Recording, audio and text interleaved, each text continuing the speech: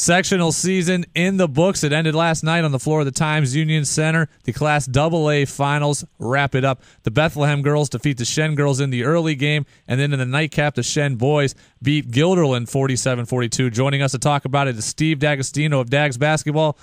Dags, section season's over. I'm happy to have champions crowned, but I'm a little sad it's all done. I know. It's such an exciting time of the year that you kind of want it to just keep going. Now, you work with the Shen boys. You went to Guilderland, so are you feeling for Guilderland, but you're like a proud dad on the other side of things? Yeah, it's a little bit of both for me because we actually started working with Guilderland this fall before their season started, and Shen's was our first team client along with Scotia. So obviously, I'm really happy for Coach Zikas at Shen, and I feel a little bit for Coach Parks at Guilderland and those guys. And it was a great game. I mean, both teams competed hard, and that's what I just want to see, especially when two of my teams are playing each other. Go out there, compete. Whatever the outcome is, it's the outcome, and you move on. You were at Guilderland. I was at Shen. We were both a part of it. Suburban Council hadn't won a sectional title since 2000. It's a good feeling to have the Suburban Council back on the podium, isn't it? Yeah, it definitely is. And to be honest, it's not even like a suburban council and the old Big Ten thing, but it's more so a public versus private. I mean, there hasn't been public schools that have won championships since really 2001. There's been a couple, but, I don't consider some of them public schools. But besides that, it's more of a public-private. So it's great to see a public school win the AA championship. Yeah, it's really been since those kind of Schenectady teams of the early 2000s that were really good. Schenectady, Colony, Columbia had some really good teams with Craig Forth that were all competing every year for a championship. Absolutely. What was the key to last night's game? Shen wins it by 5. It felt like more than a 5-point game, though. What was the key for Shen?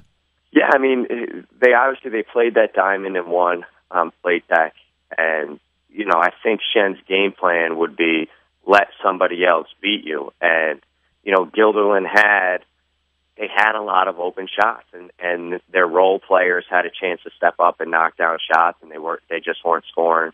The big guy, Cisco, I thought played really, really well when Guilderland got the ball in the paint. They found him. I think he was like 8 for 12 from the field for 17 points. He did his job last night. But, at the end of the day, when somebody plays a diamond and one on your best player, they have to find him when he's open, and I thought that Guilderland missed him a couple times, and your other players have to make shots, and they didn't do a good combination of that. And that being said, they lost by 5 points. They only scored 42 points. So I think if someone told them before the game, hey, you got to score 48 points to win, they would have taken that. It's one of those that'll probably haunt them anytime you have a shooting night like that, especially from a good shooting team like Guilderland. You're going to look back on every single shot you missed. Guilderland established Cisco in the second half. He finished with 17 points. Most of that damage was done in the second half. Should they have gone to him earlier and tried to establish that inside-out game?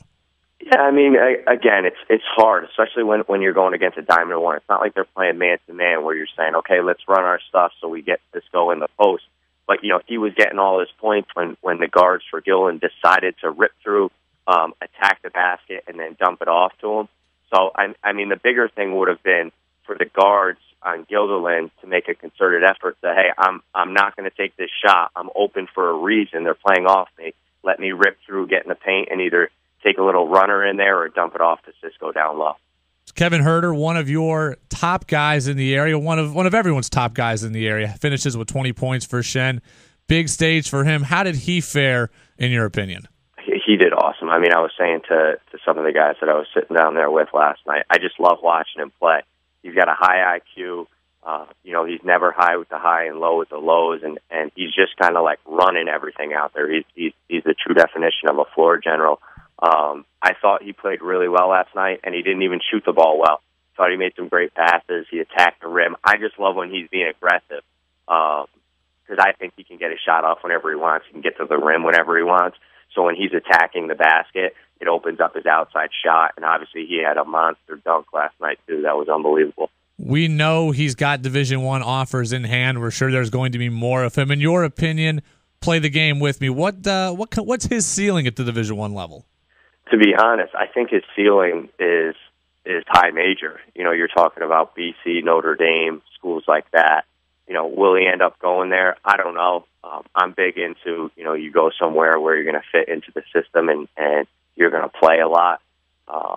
UAlbany loves him.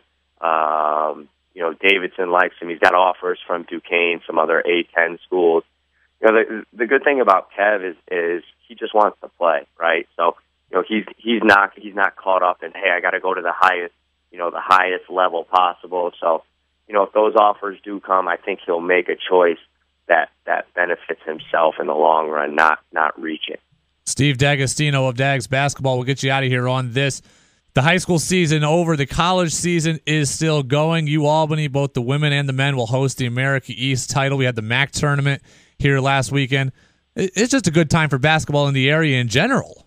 Yeah, absolutely. And anytime that UAlbany or Siena is doing well, it just hypes up everything else around it. UAlbany's had an unbelievable year.